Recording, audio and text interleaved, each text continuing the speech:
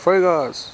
Also, unser Referat über Friedrich Fröbel haben wir in Form eines Videos gemacht und daran beteiligt waren Kati, Nessie, Jojo und meine Wenigkeit. Am 21. April 1782 kam Friedrich Fröbel als 6. Kind von Johann Froebel und seiner Frau Jakobine Froebel auf die Welt.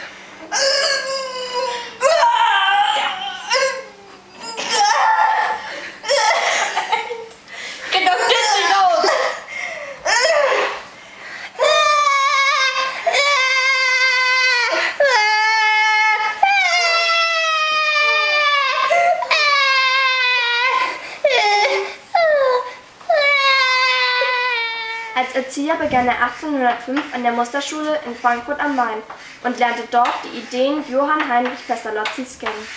Von 1808 bis 1810 lebte er in Pestalozzis Institut in Ifferten in der Schweiz. Am 11. September 1818 heiratet Friedrich Fröbel seine erste Frau Henriette Wilhelmine Hofmeister.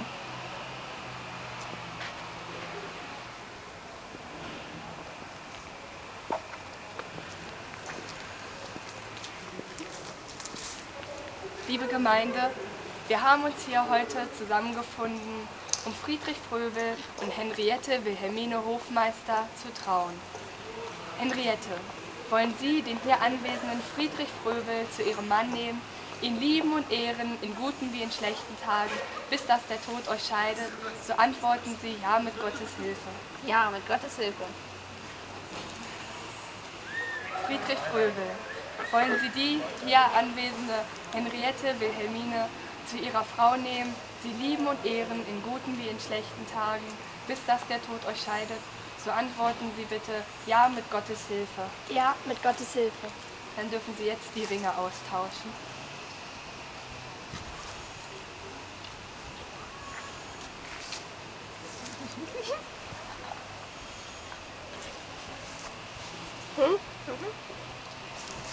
Sie dürfen die Braut jetzt küssen.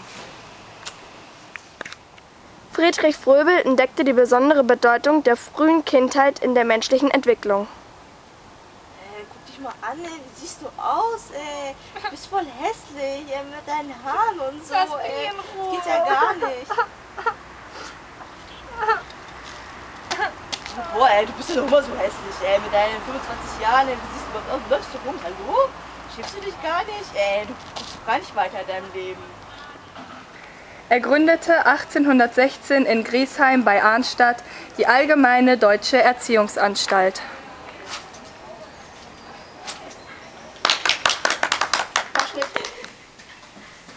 Oh, Herr Fröbel, Ihr Buch ist voll toll. Das freut mich aber. 1826 gab er sein literarisches Hauptwerk Die Menschenerziehung heraus. Dankeschön.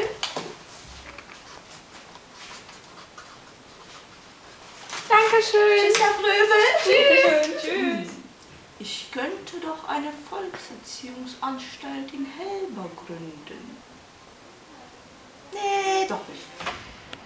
Von 1831 bis 1836 lebte Fröbel wieder in der Schweiz. Er gründete 1831 in Wartensee eine Erziehungsanstalt.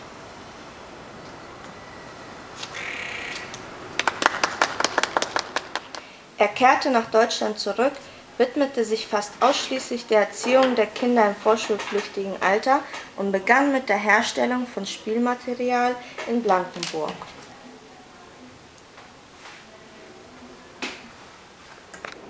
Dort gründete der Pädagoge 1837 eine Pflege-, Spiel- und Beschäftigungsanstalt für Kleinkinder.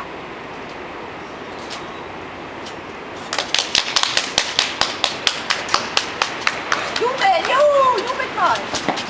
Schreit mal was!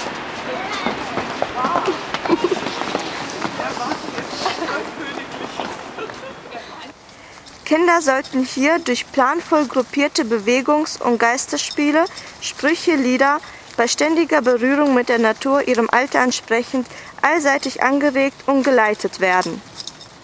Alle meine Entchen schwimmen auf dem See, schwimmen auf dem See.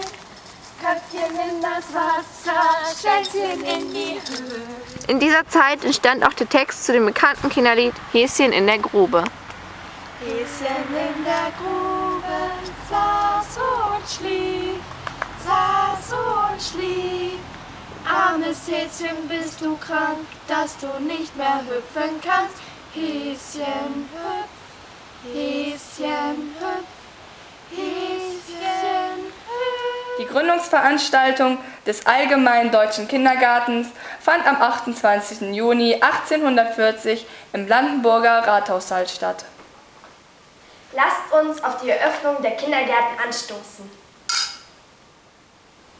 1842 begannen Kindergärtnerinnenkurse in Blankenburg. Schon während der dritten Phase können Bindungen an eine oder mehrere bekannte Personen über die Mutter hinaus beobachtet werden. Babys, die an Pflege durch andere Personen als die Mutter gewöhnt sind, verlieren die Toleranz gegenüber einer solchen Pflege nie vollständig, obwohl sie vielleicht anfänglich gegen den Weggang der Mutter protestieren.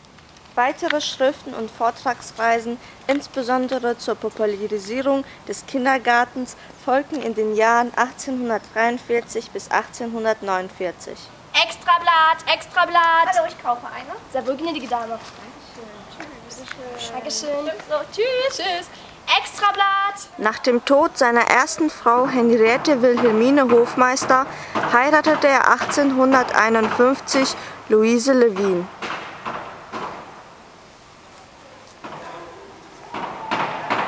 Sie dürfen die Braut jetzt küssen. 1844 publizierte Fröbel nach jahrelangem Vorbereiten sein letztes großes Werk, die Mutter- und Koselieder. Dankeschön. Bitteschön. Vielen Dank. Kein Problem, bitteschön. Fröbel gründete 1850 die erste Schule zur Ausbildung von Kindergärtnerinnen.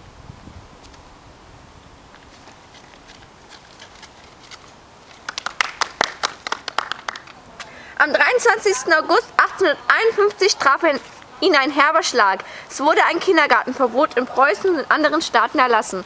Grund war offenbar eine Verwechslung mit seinem Neffen Karl Fröbel, der 1851 die Schrift Weibliche Hochschulen und Kindergärten veröffentlicht hatte. Friedrich Fröbel wehrte sich. Nein, ich lasse mir das nicht verbieten. Das ist eine Verwechslung mit meinem Neffen. Nein, das bleibt jetzt so! Denkste? Doch das Verbot wurde erst 1860 aufgehoben. Am 21. Juni 1852 starb Friedrich Fröbel in Marienthal.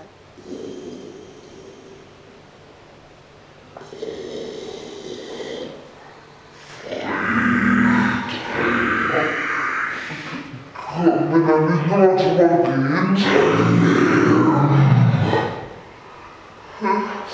Und halten zu Ende.